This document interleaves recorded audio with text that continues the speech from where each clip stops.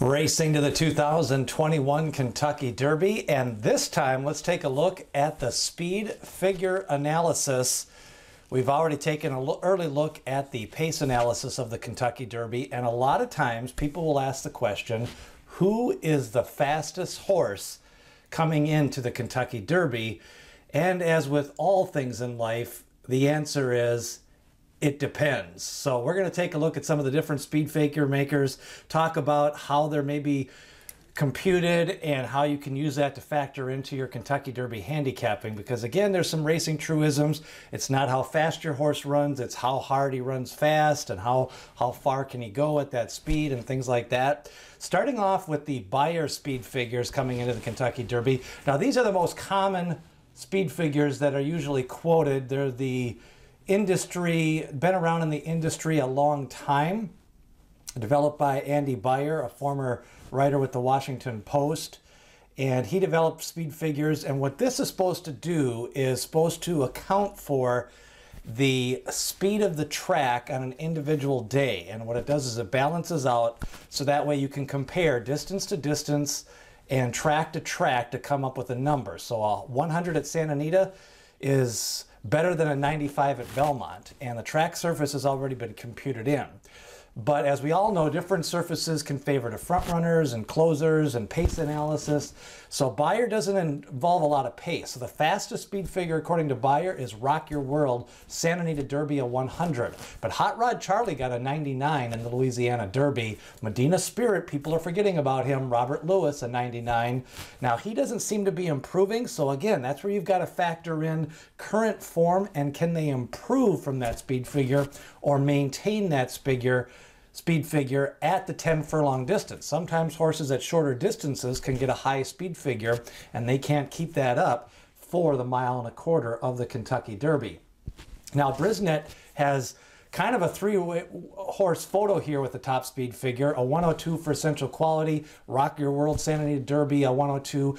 Now Highly Motivated's 102, that was at a shorter distance and that was as a 2-year-old. So that's where you've got to kind of factor in the distance when they got it. Normally you want a horse kind of on the upswing for the Kentucky Derby and you want it at a longer distance, 9 furlongs or 1.16 miles, heading into the Kentucky Derby. That's why Hot Rod Charlie's 99 Beyer is interesting, because he did it at 1.316 miles on the front end. Known Agenda also a 101. Now Timeform US is the one that has kind of come in recently in the last few years, and over the years I've kind of seen them being the most accurate speed figure, because what they do is they account for pace of the race, and they also account for a little bit, not totally in there with how wide they are on the turns, although they're starting to incorporate pace, and they've always factored in, I think Brisnet factors in a little bit of the class of the race, whereas Timeform factors in a little bit more pace analysis into the race. So Timeform has this as a 124 for Rock Your World, and they have him pretty much winning, you know, if you were to strictly go by form, a 6-point edge over Essential Quality might be a length and a half.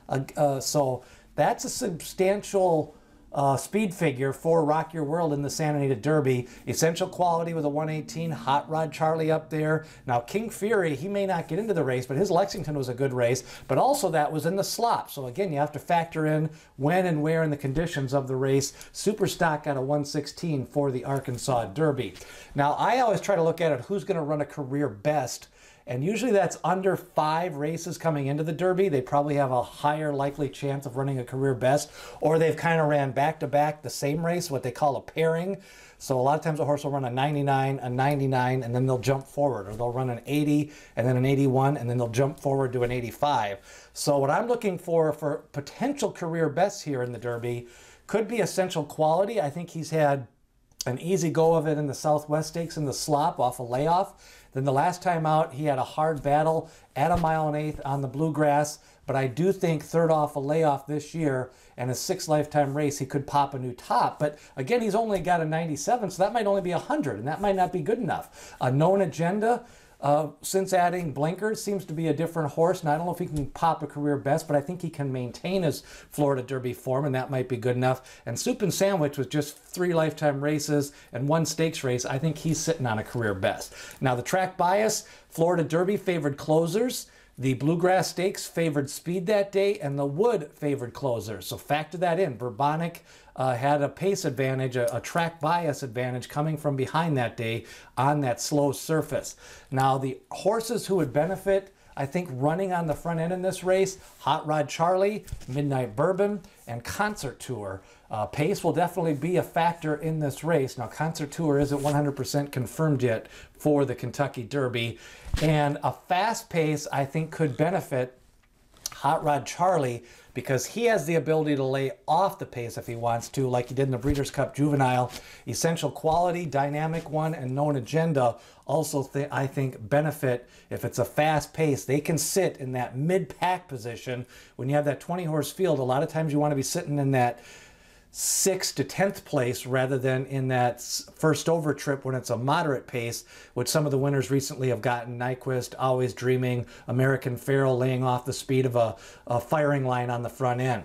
So that's a look at who the fastest horse in the Kentucky Derby is. Again, it all depends on how they come into the race, what distance they got that speed figure, and which speed figure service you are using. So Beyer, Timeform, and Brisnet, all with different computations on how their speed figure is calculated. We're going to be taking a look at the trainer report, the jockeys in the Kentucky Derby coming up. Also, another look at the Oaks this week as we get closer to the 2021 Kentucky Oaks and Kentucky Derby. Which speed figures do you think are the most accurate? Which horses do you think can run a career best race in the 2021 Kentucky Derby? Leave a comment, hit that subscribe button, ring that bell as we lead you up to the 2021 Kentucky Derby.